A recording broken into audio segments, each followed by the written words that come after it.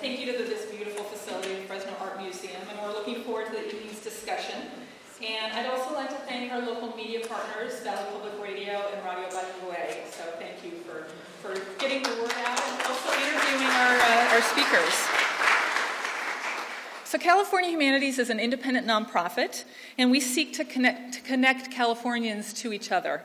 And the core question we try to answer is this: how can we better understand each other? How can we better understand what we have in common rather than what divides us? And so we do this through grant making that amplifies lots of different voices around the state, and we tell stories and other humanities-based programs in libraries, museums, schools, and more. And one of the projects that we supported is the photo exhibit you've been seeing projected here, a project called Democracy in the Fields, an exhibit of photos by Mimi Plum, who is a young photography student in Salinas Valley in that summer back in 1975. I'd also like to thank Fresno County Office of Education and Bob Bullwinkle for connecting us with art teacher Edward Silva from Bullard High School and his student Adeline Gamez. You may have seen her beautiful piece of art out in the lobby of Cesar Chavez, and if you haven't seen it, I encourage you to take a look. She has a lot of talent, and we thank you, Adeline and Mr. Silva, for being here this evening. Before we get to our esteemed panel, we're really delighted to welcome to the stage Jose Gomez. He's a third-year theater arts acting major at Fresno State, and I also want to thank Nora Chapman from the College of Arts and Humanities for connecting us with Jose. And he's going to perform for us a short monologue from the play Blue Willow by Pamela Sterling, which premiered here in Fresno in May of 2016. And he's going to be doing a monologue in the role of Frank. This play was influenced by the 1940 young adult book written by Doris Gates, who was a longtime Fresno-based librarian who worked with migrant children. And the play weaves the past and the present voice of the migrant within the Central Valley, and we thought it would be a really wonderful introduction to the discussion today. So, Jose, over to you, please.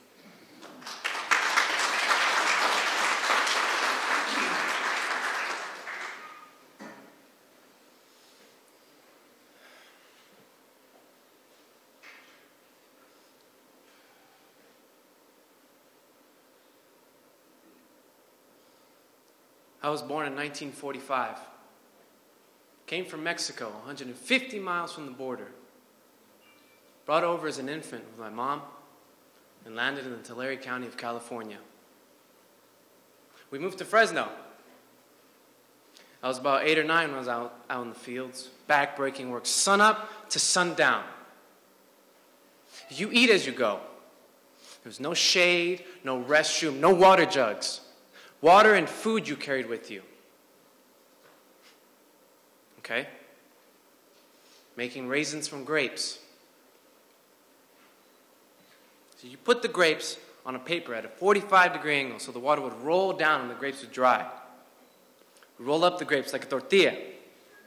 Next stage, the tractors would come to pick up the rolled grapes. Now that's a grape and the raisins. Picked everything.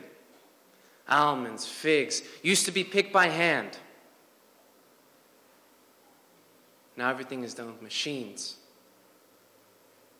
except grapes. So, but you got to pick grapes before they're ripe. Kids today couldn't handle half a day picking grapes. You see, growing up, it's never easy. My father left in 1960. I was 15 when I was out on my own. I used to take the labor bus from Chinatown to go pick cotton. I hated picking cotton. You used to cut your fingers from the sharp ends of the cotton, and we were paid by the pound, not by the hour. Paid in silver change. And just when you thought couldn't get any worse than that, my mother married my stepfather.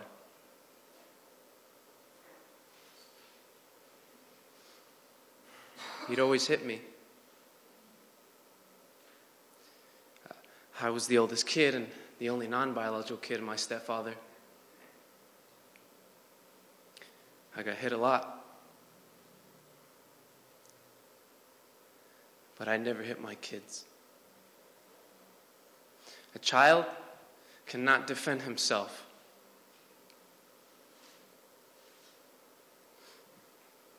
But I never gave up. Because once you give up the hope in living. You got to go the right way, or you'll end up in the big house. I was no angel. I was alcoholic. You don't know how much you miss until you hit bottom.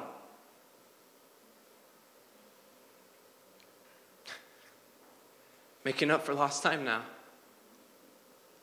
Everything's paid for. Kids, grandkids, doing okay. I got a timeshare now. I like to travel. Thank you.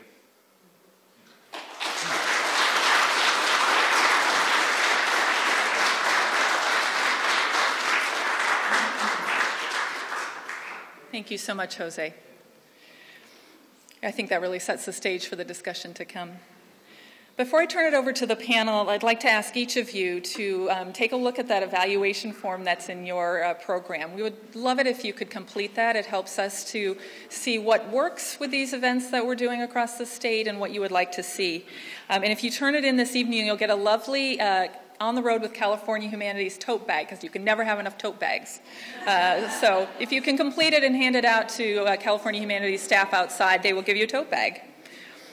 And so now over to our speakers. We have with us our Pulitzer Prize winner, Miriam Powell, author and journalist.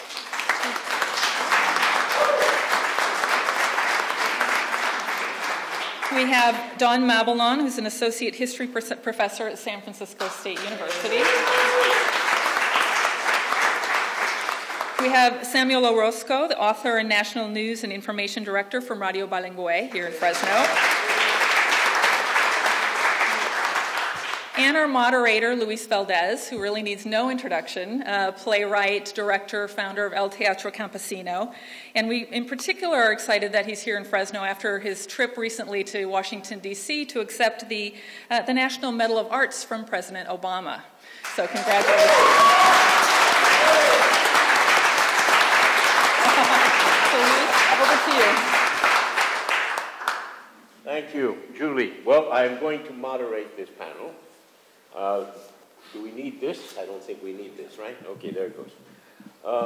We're going to be covering, I think, quite a range of topics within the larger topic of the farm workers movement and what happens now, you know, after Chavez onwards.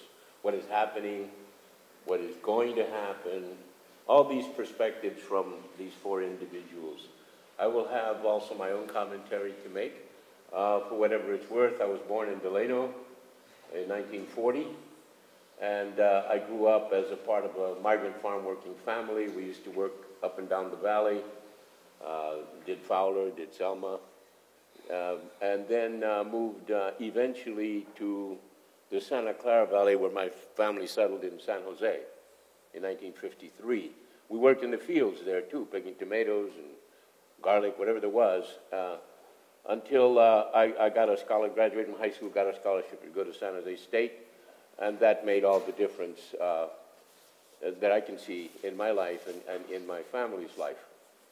Education was a key feature in helping us to leave the fields.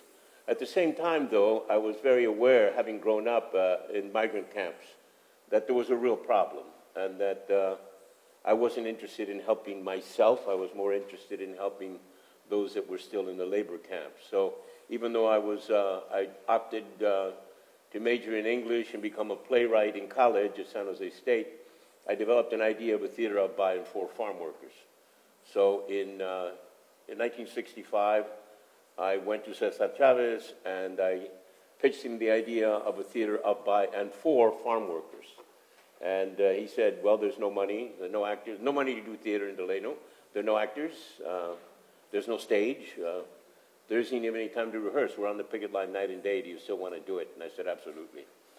I was plugging into the spirit of what was happening in Delano that Cesar and Dolores and Helen had started. And so I joined as a volunteer and slept on the floor with Pink House and with everybody else. And participated and learned. Along the way, I began to see that Cesar was right. The only place that the El Teatro Campesino could come into existence was on the picket line. And so that happened roughly a month or so after I got there. When the campesinos voted me as a picket captain, I was able to then conduct the chants and the songs and stuff that I'd learned in the civil rights movement within the context of the farm workers movement. So the Teatro Campesino took hold on the Marcha Sacramento in the spring of '66. It performed 25 nights in a row, which gave us a real solidity, and then the rest of the teatro history, we became a company.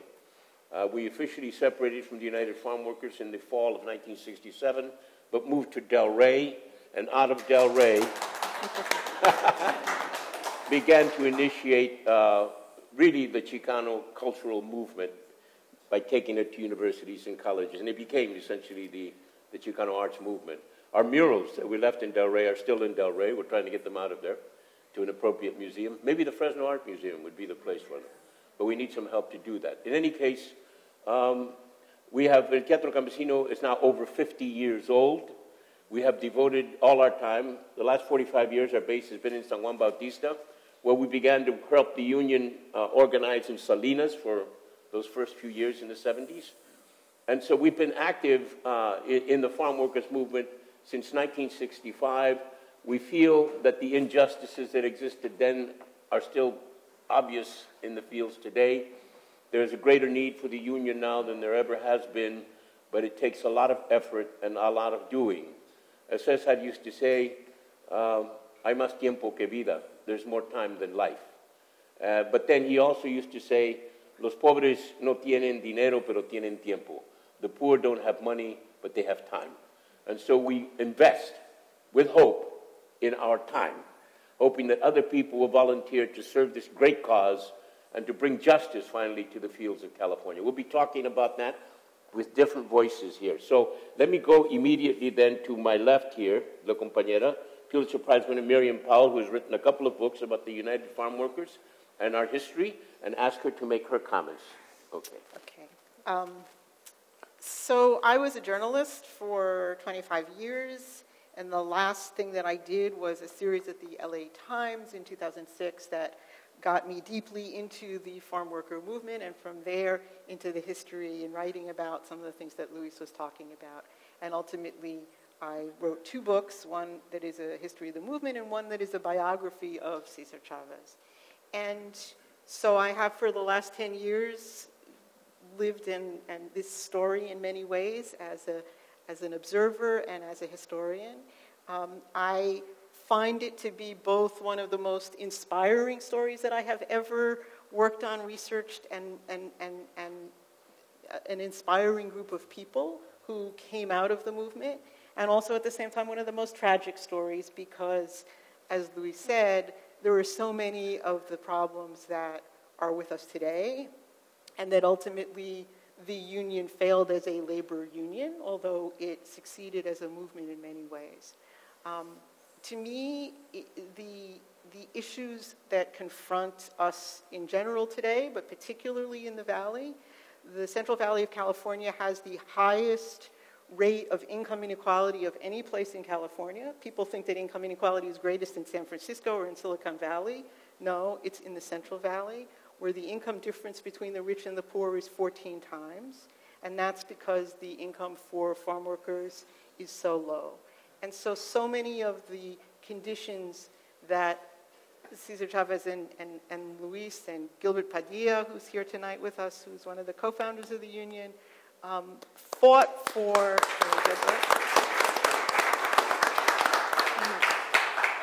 The issues that came up in the 60s and in the 70s have come around again in many ways. So farm labor contractors, who were one of the things that the union set out to eliminate, that middleman, are back in force today.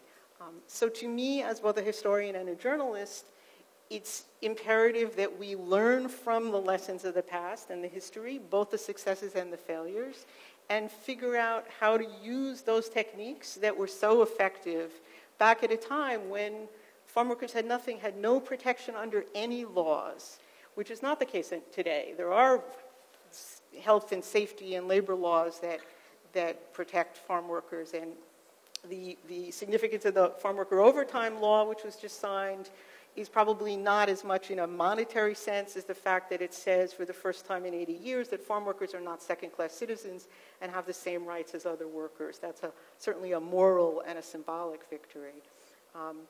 But the techniques that Chavez used in how he was able to inspire people like you and like so many others who joined the movement and became organizers and learned and took those lessons and went out and organized other people and are active today in lots of progressive movements.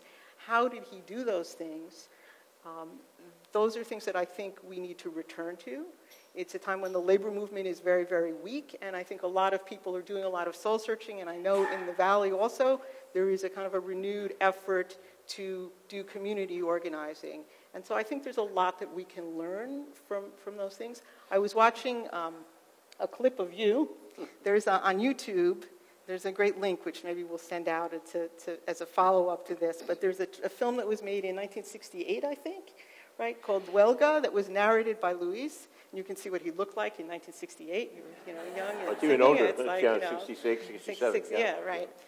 But it's the March to Sacramento, and there's footage of the March to Sacramento, and you can see, and there's this wonderful monologue that you give where you're talking about the power, what it meant for farm workers to march on Highway 99. And there's a quote that's something like, if you had said a year ago to a farm worker, you're going to march up, we said you're crazy. And then you have thousands of workers, and that sense of empowerment. And ultimately, to me, one of the greatest legacies of Cesar Chavez is the idea that the poorest people in the state could take on the most powerful industry and achieve these remarkable victories. And there's a lot that we could learn from that. Okay, good. And if you are formulating, yes.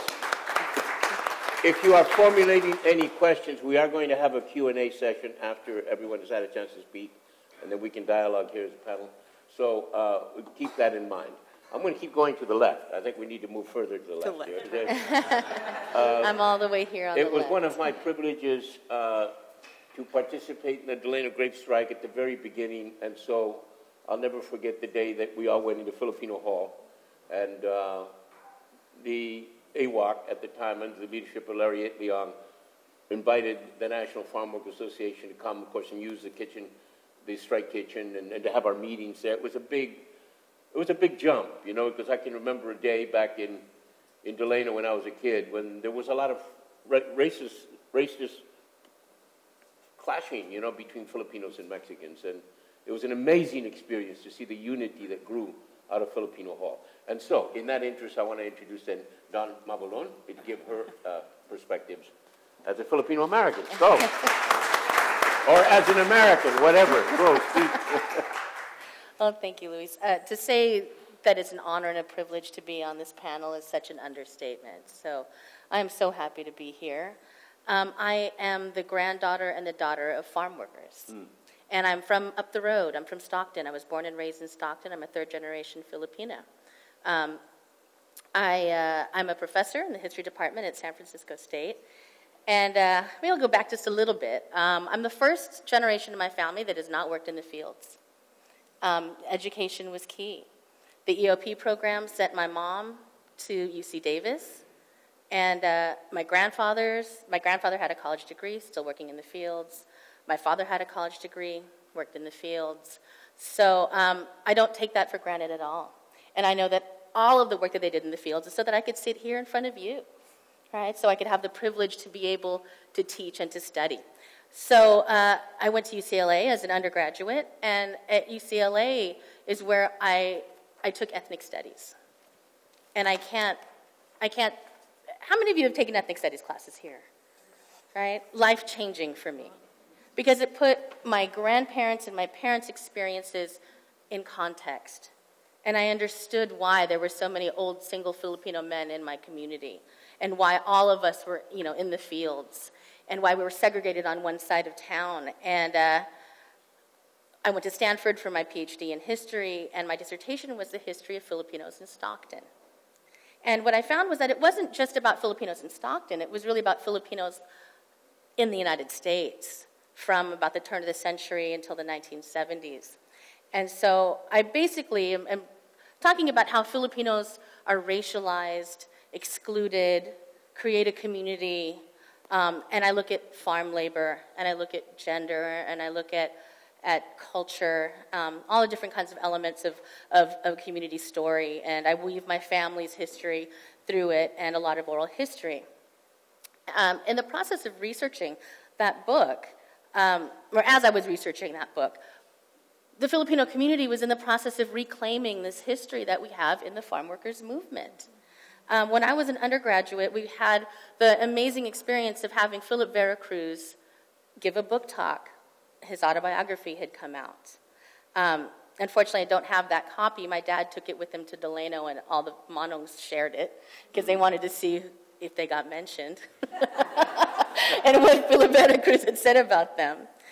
But in the process of writing this book, I realized how much farm worker history had been in Stockton, and most importantly, people who we are in the community and in kind of the larger field reclaiming. Larry Itliong, Pete Velasco, Philip Veracruz, Ben Hines, Pete Manuel, people who were leaders of the AWOC. And I was stunned to realize that Larry Itliong had been the next door neighbor of my auntie. I mean, these were people that were in my community and were heroes, but we didn't know about them growing up. And certainly we weren't being taught about them at the college level. And so my dad knew Larry Itliong. They were lodge brothers in the same lodge. And in the last 10 years, really, there's been this amazing and massive interest in trying to find out who Larry Itliong was, what was the role of Filipinos in the farm workers movement, and not just so that we can, oh yeah, great, we were part of this movement, but, my project right now is a biography of Larry Itliong, and it's my hope that it does a few things. One, it inspires young people in our community to be activists and to be organizers. Filipinos are not in the fields in the numbers that we used to be. We used to be about 30% of the farm labor force. When my grandfathers came over in the 1920s, I mean, it was Mexican, and mostly Mexican, and then 30% Filipino. However, Filipinos are the workers of the world. The Philippines sends out more laborers than any other country in the world. And they are some of the most overworked and working in some of the worst conditions that you can imagine as home care workers, as nannies, in factories, right? So these very inspiring figures of Larry Itliong and Philip Veracruz and Pete Velasco tell us as a community how important it is to fight for workers' rights. And it's also inspiring for the next generation to be inspired to be organizers. So we've done things. So I founded a nonprofit organization in my hometown called the Little Manila Foundation to preserve the remaining buildings of Little Manila. And some of these buildings are actually places where the unions actually met, the very powerful unions in the 30s and 40s, from which people like Larry Itliong came out of to then later on organize the AWOC. And we're planning to hopefully rename a street in Stockton, Larry Itliong Street. Larry Itliong came from Stockton, and nobody knows that history. So it's not just for Filipinos, but for everyone, in the hope that young people realize that they can do something extraordinary, even if they come from farm worker roots and from the wrong side of town in Stockton. So that's what I've been working on, kind of piecing together the life of Larry Itliong in particular, and hoping that book will not just be about Larry Itliong, but about Filipinos and the farm labor movement in general, and like I said, with its purpose to inspire a whole generation of people to become more politically aware and to organize the Filipino workers of the world, really. So. Wonderful. Thank you, John. Great. In 1971, I had the opportunity to go to Manila under the auspices of the ITI, the International Theater Institute. Again, when you're an artist, you suddenly get exposed to other possibilities. And so under the auspices of the UN, I went with a group of directors to Manila. It was the 400th anniversary of the founding of the Philippine Islands the Philippines. And that was 1971, because they were founded in 1571. And so or the Spanish came in when 1571. When the Spanish came, yeah, exactly, and took over Manila. But the Spanish galleon trade that started from 1571 was shipping all of the treasures of Asia from Manila to Acapulco. And with them came the first Filipinos that came to the New World. They came to Mexico and settled in Acapulco, and eventually made all the way to New Orleans, believe it or not. I mean, it's the history of the Filipino community. But the fact is that the relationship between Mexicans and Filipinos has been going on for 500 years. I mean, it's not something that just got going. It's an old one. So it was great to see that come together in the Delaying Grape Strike. Okay, so now on to our next speaker, Samuel Orozco, radio bilingüe, who is here to talk, the director of the news, and I'm sure he has his own journalistic perspective. Samuel, llévate la mano. Gracias, Luis, y un gran honor igualmente estar en estos momentos con ustedes. Un gran saludo en estos momentos, ya que estamos hablando de farm workers, to the workers, the Sakuma Farms workers in the state of Washington, who are actually just celebrating the election of a union, the first independent, indigenous-led union in the state of Washington. And let me tell you about my connection to the movimiento campesino, or to farm work. I joined Radio Bilingüe back in early 1981. I responded to the call for volunteers. And I showed up at the station, at the then station at the Fulton Mall. And one of the reasons why I decided to stay was because I saw all these signs showing signs from La Huelga, from the Movimiento, and from El Movimiento Chicano, from El Movimiento Campesino and Movimiento Chicano. That got my attention, and I decided to stay at Radio Bilingüe back in early 1981. I grew up in a railroad company town, which at the same time is the home of the largest railroad workers union in northwest Mexico, which is Empalme, Sonora. And an experience that defined our life in town was 1959, a general strike, farm workers, general strike that was cracked down by the army. And the town eventually got divided into the strikers and a small group of scabs, and the strikers and the government, and the strikers and the new leadership which was imposed by the government. That experience defined our life for generations, actually, in town. That experience actually was the one that connected me, not so much to farm work, but rather to the experience that farm workers were having in those days, in 1981. Probably the first major experience that I have of reporting for Radio Bilingüe, for reporting the news for Radio Bilingüe, was what happened in September of 1981. The union had their constitutional convention at the convention center downtown, and I went to basically cover the event full day, basically reporting on an hour-to-hour basis, just running to the convention center, going back to the Fulton Mall, editing the interviews, getting them on the air, and all that stuff. And basically the way, the plan, the idea that we had in mind when we first decided to plan for this coverage was to have, this story about David versus Goliath, right? Type of story, the union versus the then powerful lettuce and grape growers, and also the fact that the rising power of the union, the fact that the union in those days had so many contracts around, so many elections, so many strikes going. I think the membership was in the neighborhood of 40,000 to 50,000 members. So that was the high days of the union. Governor Brown actually was the keynote speaker in that convention. That was the story idea. What we found was something different. Actually, what we found was a big surprise. We had heard some rumors about simmering conflicts within the union. What we saw basically was the explosion of those conflicts on the floor the convention. Actually, there was a group of dissidents that we usually associated with the Salinas Comités de Salinas.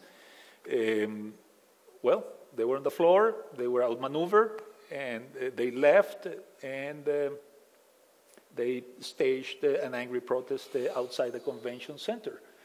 So that was basically the beginning of, well, that was basically my baptism of fire in the news reporting work when it came to covering the Movimiento Campesino. So that was basically, again, an experience that sort of continued defining our work, that the Movimiento was a little more complex. At some point in time, in the mid-'80s, after covering the union, after covering the Movimiento, I had an exchange with Cesar Chavez.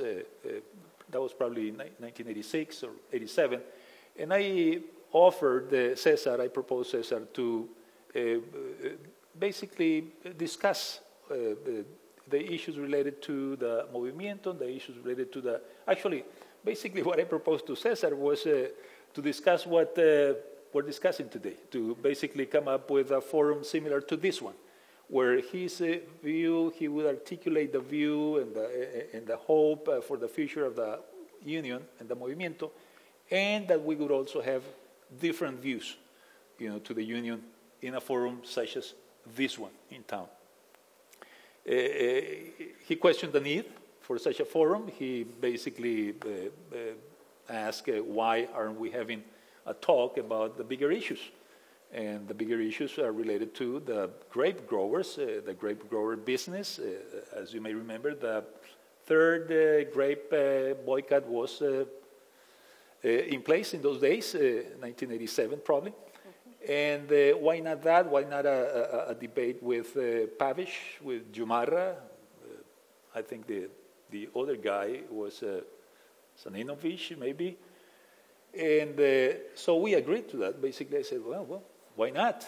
And with the condition that we were going to discuss at some point the future of the union. I mean, a nice open discussion with the value of the future of the union. I never was able to actually get Pavish, get Jumarra. They used to be in China or Canada, other places, and getting all them together in one place was, of course, impossible. It was a long shot. We didn't have either the proper capacity to convene such a forum, but we left that discussion open. I mean, that forum was left on the back burner. Eventually, Cesar Chavez went into his fast, the longest fast, and years later he passed away. That discussion, I think, was long overdue in those days, especially because of the fact that, again, when I began covering this, the movement, we were talking about, thousands and thousands of farm workers who were actually unionized, who were members, thousands who were covered by union contracts. Everything has declined, since those days. At some point, there was a critical need, for such an open debate among farm workers and supporters. And I believe that the debate is, that discussion, that dialogue, is still overdue. Cesar passed away. We were there at the funeral, actually, the 40 Acres. We broadcast live. And what I sensed at the funeral was this, there was a big, huge sense of sadness, grief. People were crying, actually, especially, when Naticano y los Camperos, they were playing Amor Eterno, Las Golondrinas, people crying, really. But at the same time, I sensed a tremendous feeling of resurrection, people like renewal and resurrection. People were hoping that this was going to be something mal que por bien venga, algo así, ¿no? En ese funeral, we interviewed the old-timers, remember in the old days, as well as the Chavistas the former Chavistas, the Chavistas who had left were there too, probably with that same hope in mind that somehow the union at some point was going to recover and go back to the good old days, the days of the height of the organizing work. So that discussion, I think, is still pending, and I'm glad that we had this opportunity with you to continue that conversation, to continue that dialogue in terms of what are the challenges. And at this point, what I have in terms of the movement and in terms of the union is more than answers. What I have is questions. That's what I do for a living, actually. And basically, I facilitate conversations on the air, especially with the listeners.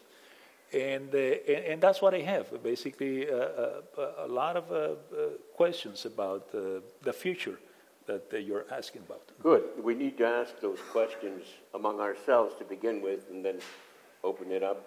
I think that there's a number of things in what you said, that provoke certain questions to me. One is the question of leadership.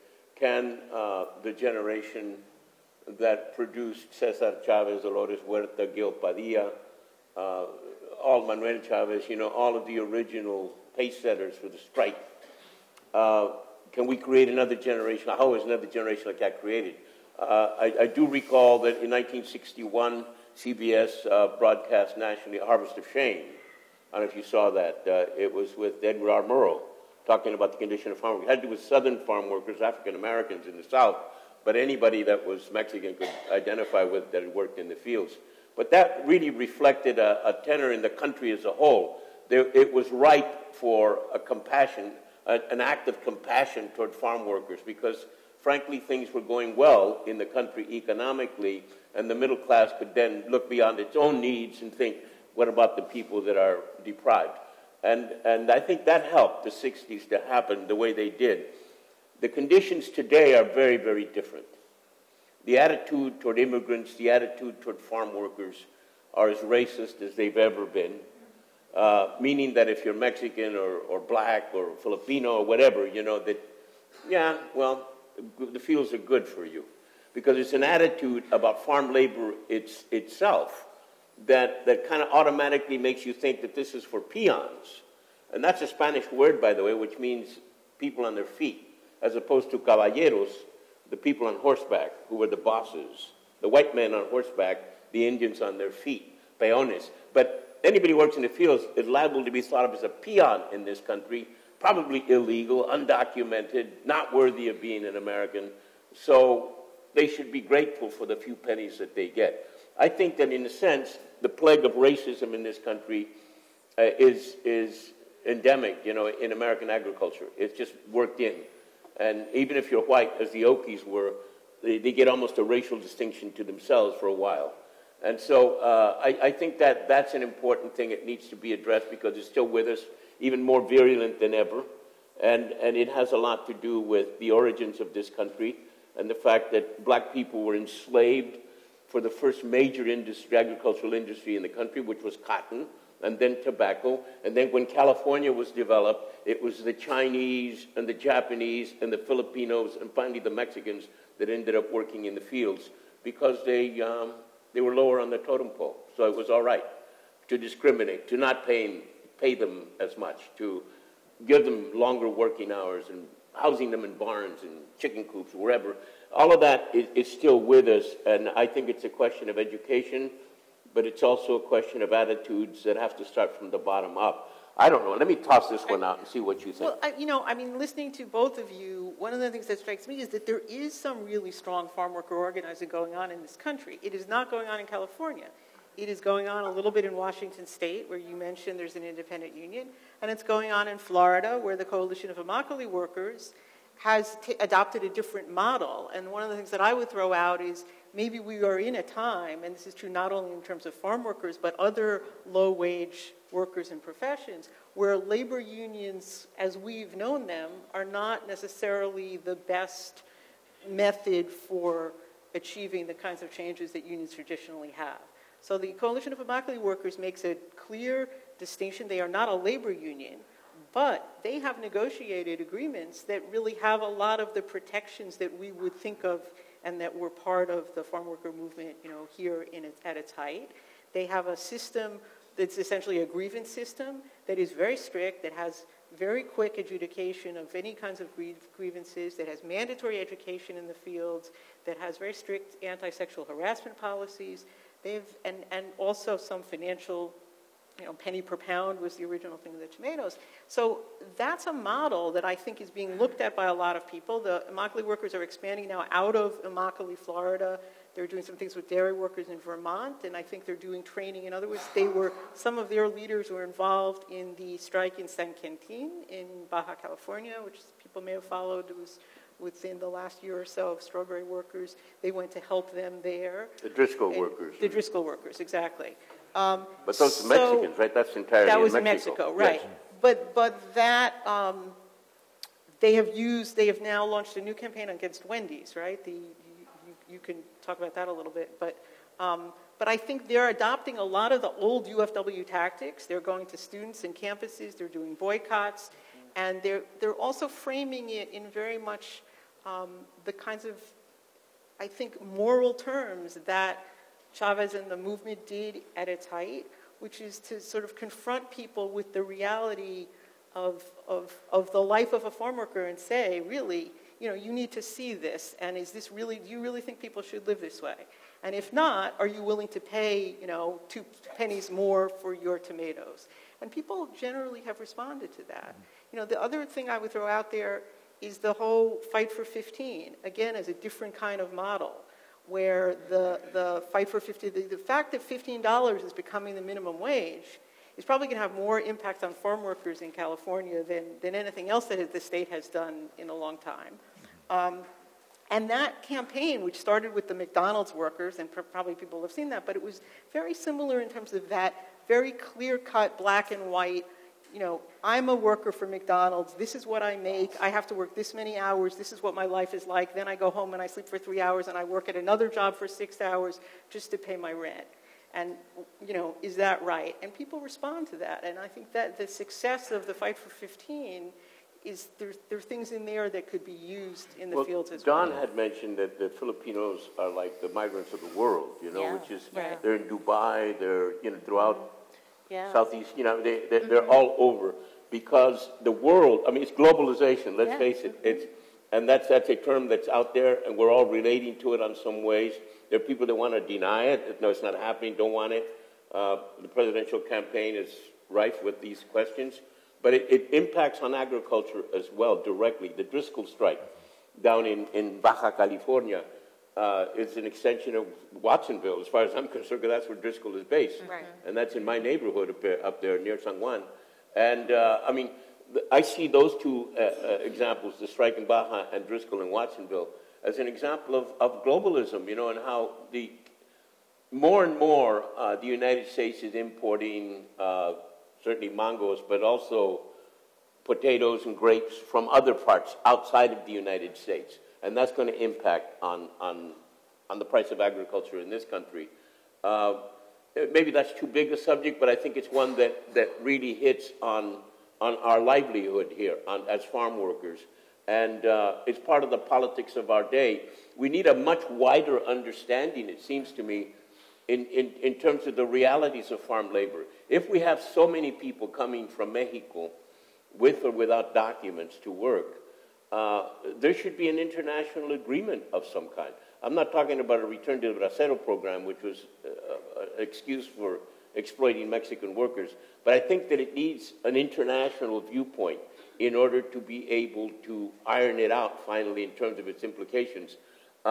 We in Delano, and maybe Gil can back this up, in Delano, we were so involved in just trying to survive that it was basically us. When that horde of strike breakers was brought from the border by the growers to Delano, we faced the whole immigration question on a daily basis. We were being flooded by people that had no documents, but nobody was asking them for papers, man. They were just there to break the strike. And so there was a lot of resentment that developed, and the union had to bring it under control. No, these are your own people. Don't be insulting, the immigrants because they're looking for work. So that one had to be worked out, but it's still a problem.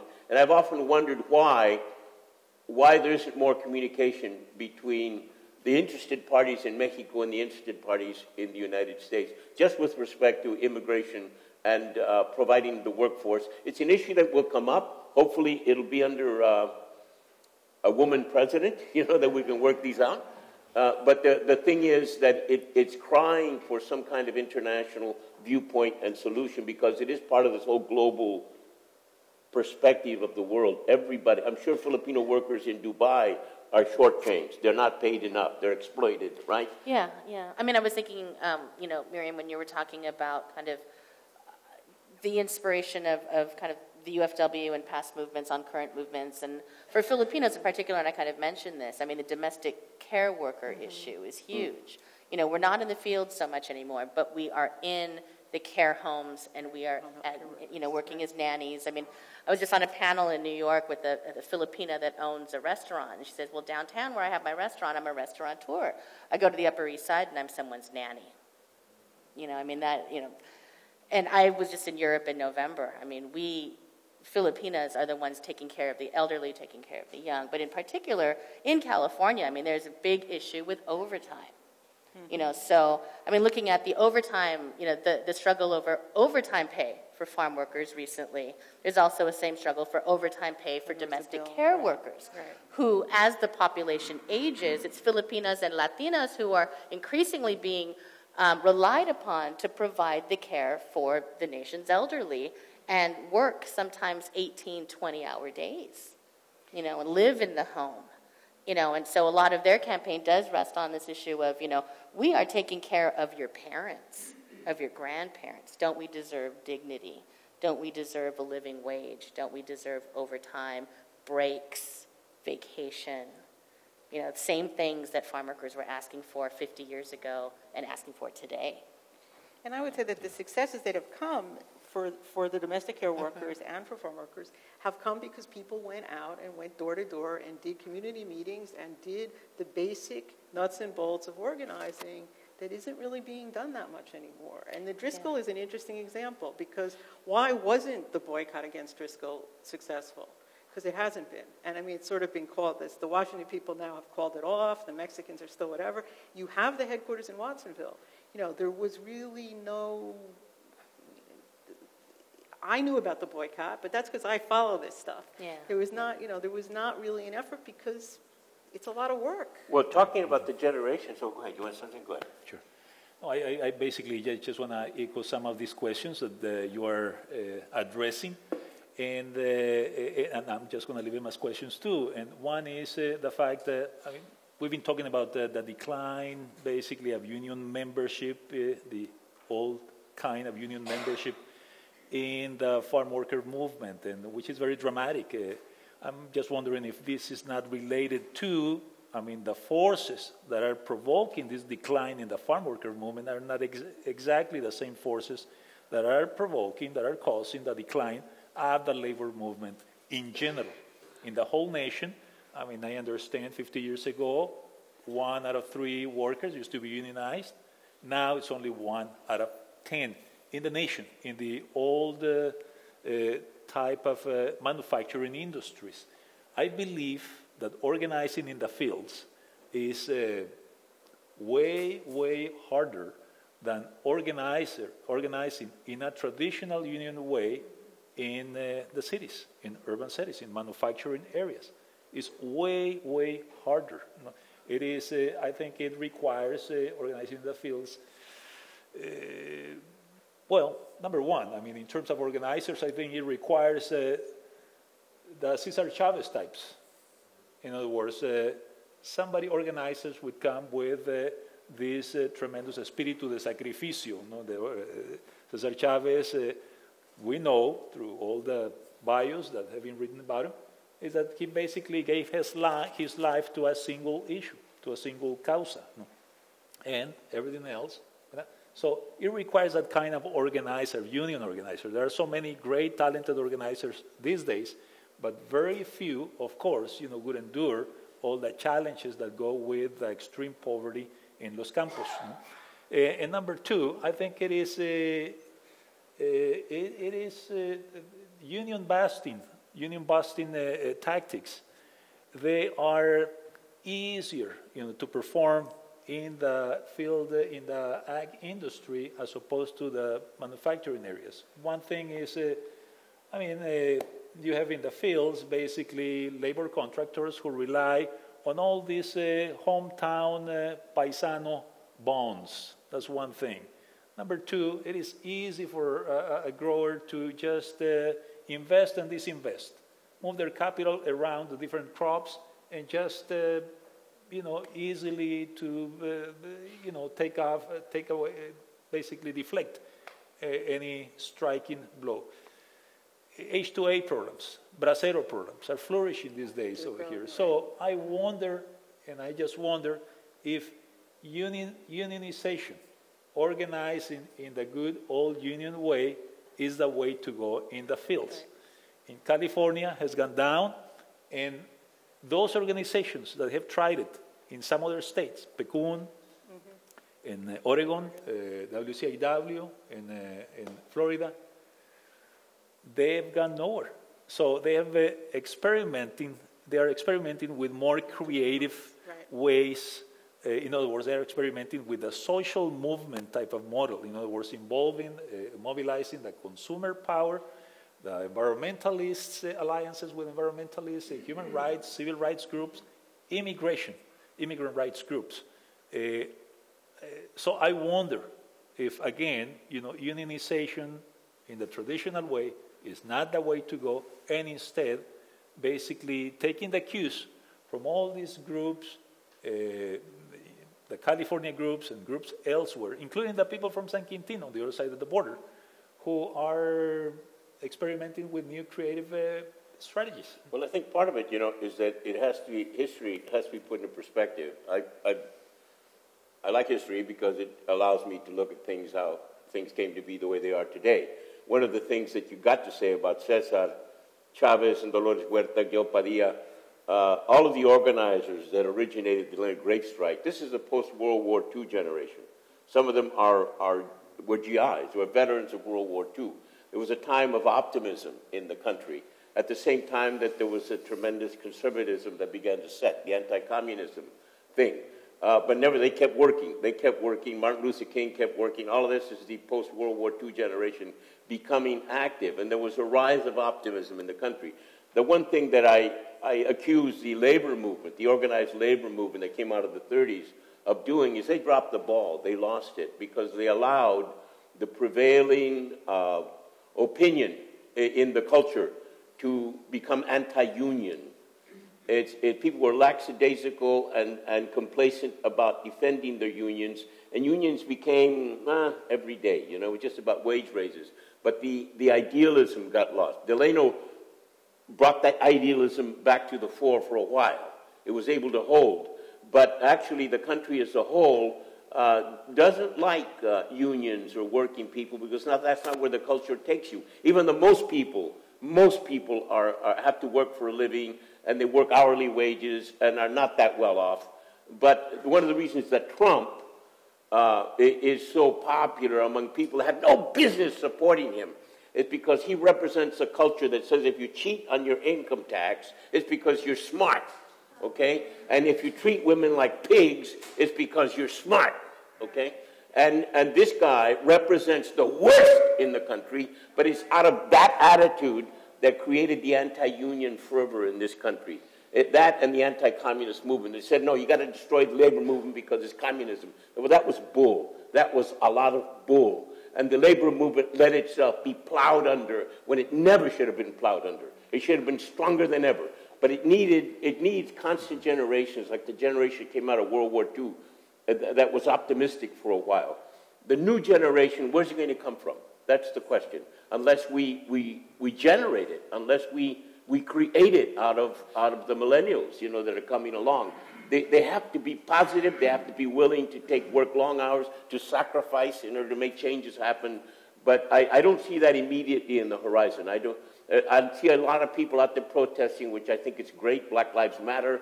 I see people objecting to violence in the streets, police brutality, so forth.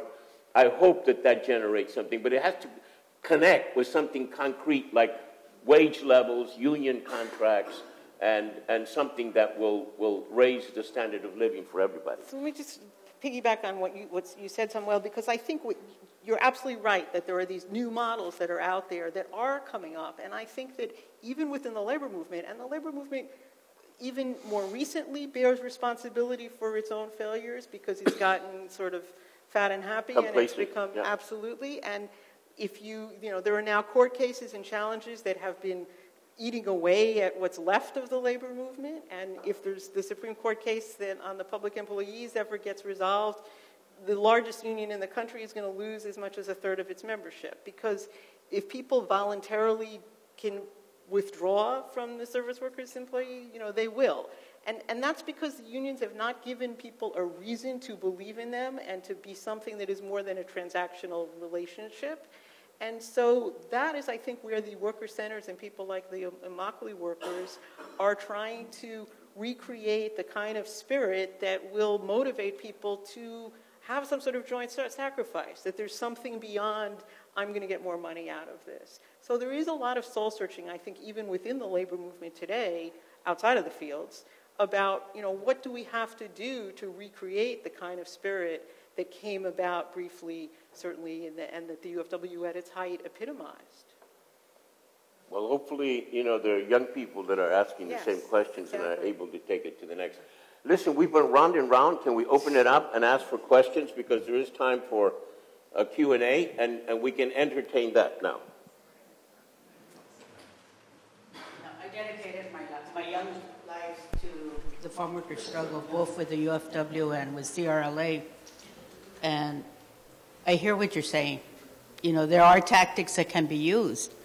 But if we don't have the tools to move forward and represent and adequately assist the people, we're lost. And one of those tools, and that's going to be my next campaign as soon as I breathe a little, is taking on the Williamson Act. That's an act here locally that the growers and the ranchers have been using to not pay sales tax. Mm-hmm. And our assessor recently took it on and said, I want to reassess your property because a lot of them aren't growing shit anymore. And the Board of Supervisors said no. That's tax money that could be going to our schools. That's tax money that could be going to fixing our roads, fixing our parks, etc. But that also gives us an even feel. Why should farm workers who live in small communities like Parlier have to pay taxes and the growers don't? So I'm pretty upset about that.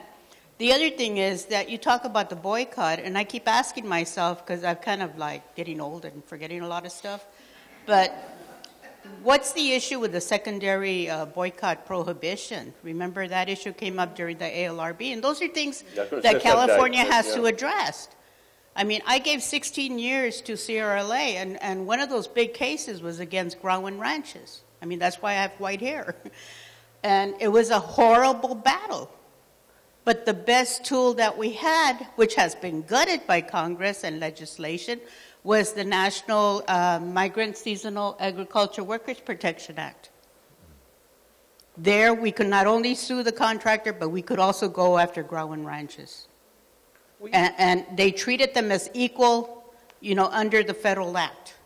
And they gutted it. It was covering transportation, it was covering work, it was covering housing conditions. I mean, it was a powerful tool, but they have gutted it, and then they went after legal services.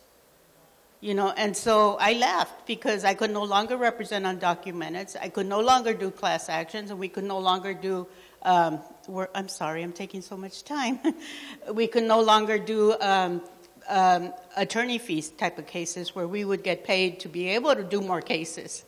And so, it's easy to look back and if you're not aware of all these dynamics that were happening, that were tying our hands more and more, that's something you also need to discuss. I still deal with farm workers in my mental health field now, and they still don't have benefits.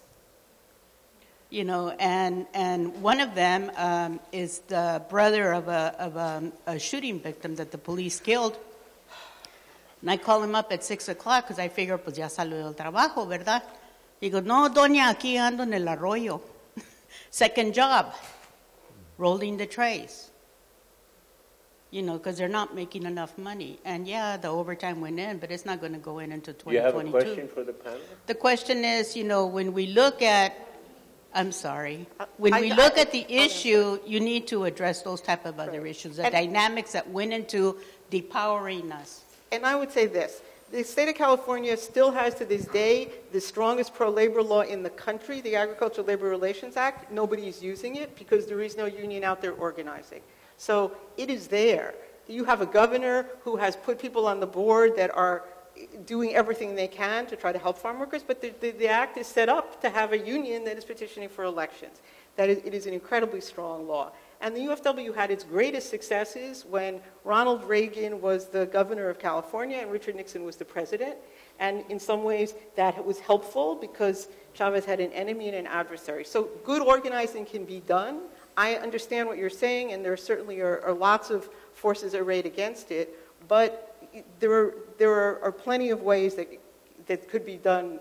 Young people could be organizing, but they're not. I see words formulated on your face, eh? No. No, okay. Sorry. Is there another question? Here we go. I have a question. It seems that there is a generational gap today that deals with ideology. The ideology that began the labor movement back in the 60s is no longer here with us. And it seems like the founders of this movement have not been able to update themselves with the changing of the time.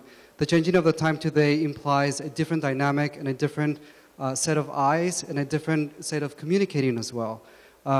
So how do we then bridge this generational gap, number one, and how do we do it with the people who are actually involved in the fields, right? Because probably very few of us here are involved in the fields nowadays. So these people nowadays, they're not documented, they can't speak English, they feel disenfranchised from the society, and they don't have the stability of mind to say, this is my country, right?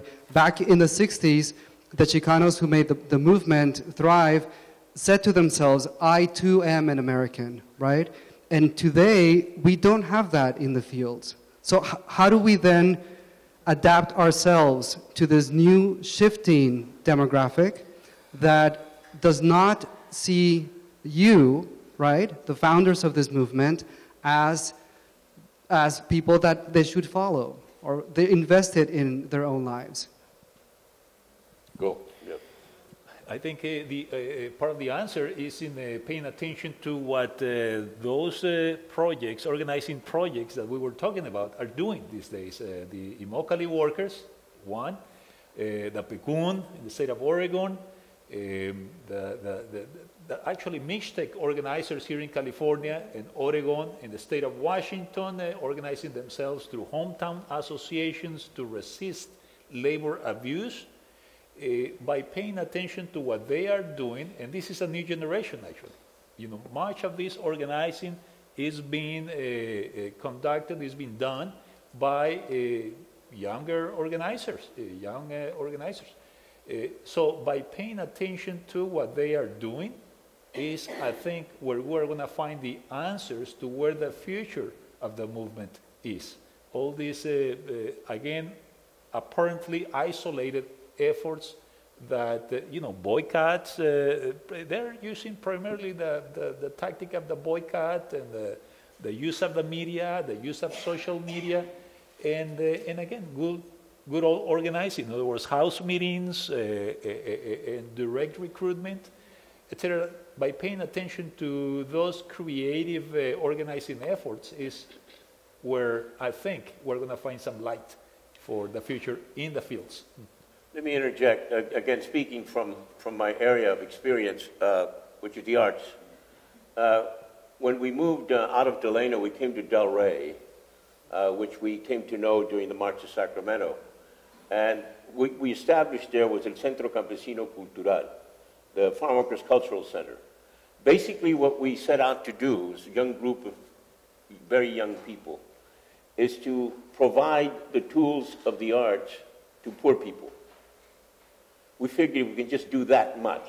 If they can learn to speak for themselves, as we had seen in Delano, if you can speak for yourself. Acting is not just the act of going up and imitating stuff, It is the act of getting up before the public and feeling free and confident enough to speak your mind. That's the idea. And if you have to sing it, but get it out there. And then if you can paint it, put it on the wall. Or if you can write it, put it into a poem or a story. That essentially has been a success story in terms of the Chicano arts, that there are a lot of young people that are tapping into it. But we've always insisted that whatever you write, whatever you do, should have a social conscience. That you can do without a cent. When I went to Delano, I just had a couple of bucks in my pocket. I didn't have any money. As a matter of fact, Cesar asked me, do you have any money? I said, no, you know. And he said, we're going to give you $5 a week. I said, great, that's it, you know. That's all I need. I'll eat at Filipino Hall, you know. But the fact is that without a cent, we were able to start a theater movement in the same way that Cesar Dolores and Helen and Gil and the others were able to start a farm workers movement just by being there. Now, it's the beginning. We find we have to continue to do that. 50 years later, we're still doing that. But it has led to some tremendous places. You know, Washington is not going to change until there are more Latinos that are represented there. We had a fine moment during the middle of the art ceremonies in the White House. Suddenly we noticed, God, there are a lot of Latinos here. And how many times have there been this many Latinos? If it took the arts to get that many Latinos there, that's a great thing. But what follows upon that is the politics. The two Castro brothers were there, you know, Joaquin and Julian. And they're the future. I look at them, I said, man, you guys are the magic twins. That's what I told them. You guys are the magic twins. You know, we're counting on this new generation to be here in the House of Representatives, in the Senate, and to vote for justice, you know. Again, we got to make the electoral process work as well as it can. That's not the only thing. We have to organize our communities. But rather than just oppositional politics, it has to be positive politics. You have to give people a sense of pride, a sense of ownership, a sense of having something. And this is where the culture aspect came into Del Rey, you know, when we brought the teatro there. And here in Fresno, we were on Van Ness.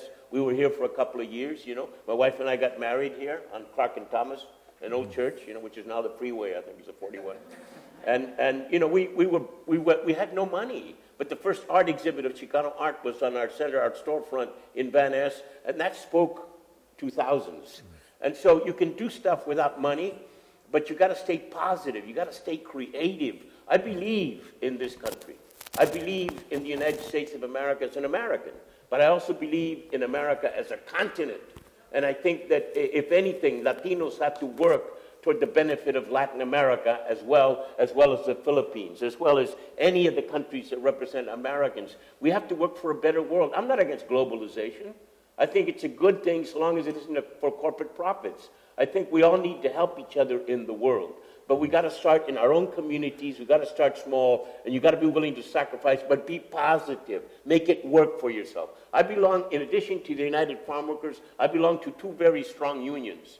You know, they'd have to pry my dead fingers from this thing to get me out of there. But one is the Directors Guild of America, brilliant union, you know, and the other is the Writers Guild of America. And I get pensions and I get benefits and you know, had medical care for a long time. I mean, all of that. There are great unions. I still believe in unionism. And I think that farm workers are more deserving of protection than a lot of the people that work in offices. I think that if you're going to bring people in from all over the world and from the poor quarters, like Mexico, to work in the fields, then like veterans in the battlefield, they should be provided with promises of education for their kids, citizenship, immediately. If you work in the fields for X number of years, you're eligible to become an American citizen. How about that? Because who else is out here? All right, who else is out here? And the day that we truly boycott agriculture, bring it to a stop, people will realize how vital and essential it is. Yeah, I just want to add one more thing, and this is adding to that point, is that change may come in different ways. Unionization used to bring, and continue bringing in those areas where it's successful, basically the motion, the movement of the worker into the middle class, into making a common worker part of the middle class. In the field, well, I mean, I think the goal and the aspiration continues being that. In other words, that by unionizing people, bring the farm workers into a middle class type of job, right? The farm work. So far, I mean, it's been more like a dream. You know, it was a dream. But One thing that I can say is this. Just look at the experience of, I was just talking the other day with Filemón López from the Asociación Benito Juárez. Back in the 80s, the Asociación Benito Juárez was organizing the fields, and basically the tactic they used to have is engaging the growers, resisting exploitation and resisting abuse through labor, through basically lawsuits. Lawsuits, and CRLA was very instrumental of this, and Oregon Legal Services, etc. They engaged in lawsuits to resist abuse and exploitation. They work on legalizing immigrants. Most of Mixtecos in those days were undocumented, almost all of them undocumented. They legalized people. They basically shamed contractors and growers by using media, the creative use of media, and picket lines and all that stuff. Now, he was just telling me that many of those people who became legalized and who were actually benefited by those actions and who were members of the association in those days are currently, they either own a house. They are not migrants anymore. They used to migrate from state to state. They're not migrants, own homes. And they're pretty much part of the middle class, in many of them in Florida. They're not working in the fields. And that's basically, you know, something that, again, organizing hasn't been successful in making field work a job that is part of the middle class. But many of these organizing efforts have been successful in achieving the goal of actually lifting the life quality, the life conditions of many of those people who become part of these organizing efforts. But what about the organizers, like PD1, like me, that don't have a pension? Okay, one more question here. Go ahead. Hi, I'd like to first frame my question, my question by saying that I'm in education, higher education, by the way. And one of the things that I would like to comment on with the decrease of unionization numbers is that there's a number of factors that I believe have contributed to all of that. You know, we have the water restrictions here in California, the drought. We have, the farms that used to house the workers now subcontract with contractors to bring in workers who are now hired to do the work, whereas before they used to live on the farms. And you had the families that then had children who then worked in the farms. And that's what I grew up in. My entire family grew up in farm work, and we moved on into education, which is another thing, is that the doors of education since the time that you were framing have now been open at the community colleges and the universities. So there's a number of different things that have occurred that are now completely different now than they were in the mid-'60s and such. And even television and media. You know, we used to, television and media was black and white with rabbit ears, and now everybody's got smartphones and computers. So there's a complete change in the entire community that we live here in the Central Valley. Many of the students that I work with in Merced College who would otherwise be farm workers or working in ag-related businesses are now working in restaurants, low-paying jobs like you were mentioning. So my question then is, under that, is if we're looking at millennials or the younger generation to become the new leaders of the union, shouldn't we be looking at this new paradigm and figuring out not what worked in the past, but what we can do with what is going on today, and then frame this new model based on all these new conditions that we're working under? Yeah, I think that I would agree with that, but I think that that doesn't mean that the past is not valuable to learn from. Those who do not remember the past are condemned to repeat it. There are a lot of the basic lessons. If you look at the issues that Caesar and Gilbert and Dolores started with a community service organization before they even formed the UFW, it was citizenship classes, English classes, police brutality cases, voting registration drives. Those are all the same issues that we're confronting today. So all I'm saying in terms of the value of the past is that there are tactics and strategies that can be learned from and used, because one doesn't have to reinvent the wheel. And then you adapt them in the ways that we've been talking about and that Samuel was talking about into the changing world of technology and the nature of the labor market, which is completely different than it was 50 years ago, of course. But there's a value to look at what worked and what was, how did you inspire people also on a very basic, fundamental level. what kind of leadership does that, and how do you develop that leadership in a new generation? Yeah, I mean, one of the things I was saying earlier is that, there's this incredible need to organize Filipino migrant workers. And Larry Itliong and Philip Veracruz and Pete Velasco have really become heroes to this new generation who are learning about them through ethnic studies and through their Filipino American history classes and Chicano studies classes. So, you're in higher education, you know how powerful that is, right? To have to need to know that history, to train this next generation of organizers, because we absolutely need them. And at younger and younger levels, right? In high school and in middle school, how important it is to have Filipino American studies, Chicano studies, ethnic studies, to inspire people, essentially, and to get them thinking about social justice at a very, very early age. One of the big victories that we've had in the Assembly this last 3 years ago, 2013, was AB 123, which it requires the teaching of Filipino American farm labor history in California schools. And this was major, for generations, Filipinos had been not learning anything, thinking their whole lives, oh, it's just Cesar Chavez, it's just Dolores Huerta, but realizing that someone who looks like them, who looks like their elders, could be engaged in something that changed the world. That 2,000 Filipinos went on strike on September 8th, and that's one of the reasons why we're all sitting here today, right? For young Filipinos to start thinking about those things, young, Mexican Americans, young Chicanos, the younger and younger, and that's how we get this next generation too, because we can't wake them up when they're in their 20s and 30s and say, hey, what about social justice? You want to come work over here, right? Because they're already gone, right? We need them younger and younger to know these stories and then make their own stories. Even in 71, when I was there, again, it was a cultural event, but I had a group of farm workers from the Philippines, in Manila, wanted to meet with me because they knew I was from the United Farm Workers, that I had a background. And they wanted to talk about the farm labor situation in the Philippines, and as well as immigration, which is interesting, because that's way on the other side of the Pacific, and yet it's related. It was home. By the same token, I'm going to share a little story with you, that the day that Cesar Chavez died, I was in Mexico, and I'd been there for a while, and I got an invitation to go on a comitiva, which is a special committee that goes with the president of Mexico, Salinas de Gortari in this case, whatever you may think of Salinas de Gortari. But we flew that day from Mexico City, from the Hangar Presidencial, as they say, to Tuxtla Gutierrez, which is in Chiapas, and then from there we loaded onto Army helicopters and choppered away over the Lacandon jungle to the Rio Usumacinta, which is the river that separates Mexico from Guatemala.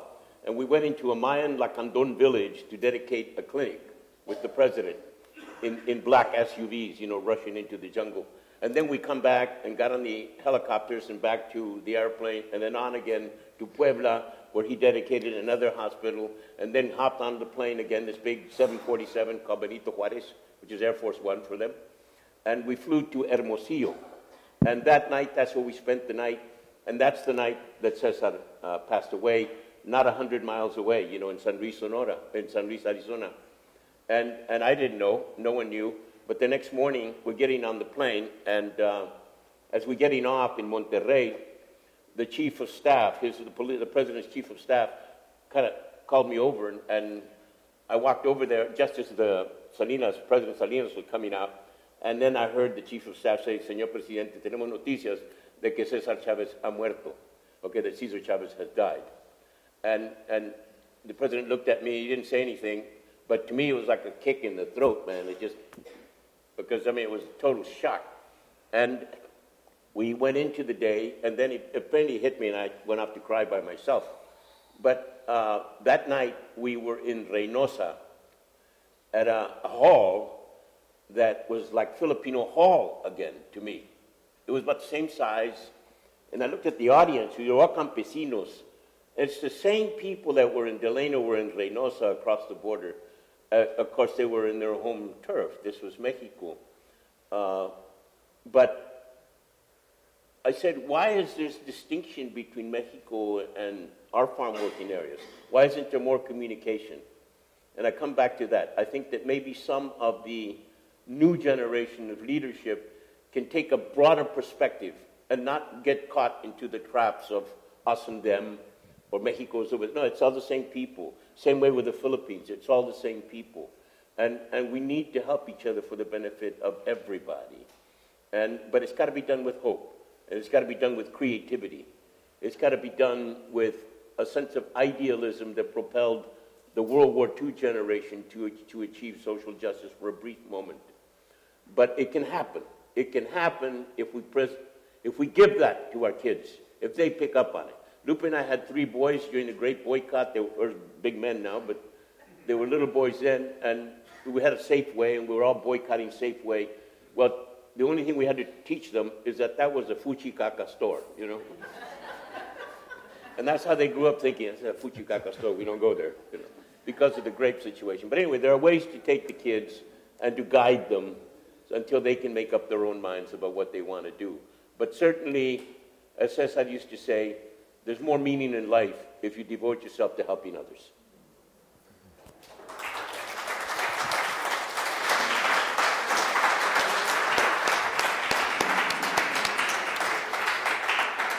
I'm so sorry we have to end here. I feel like I could listen to this panel for many more hours. Thank you again to all of you.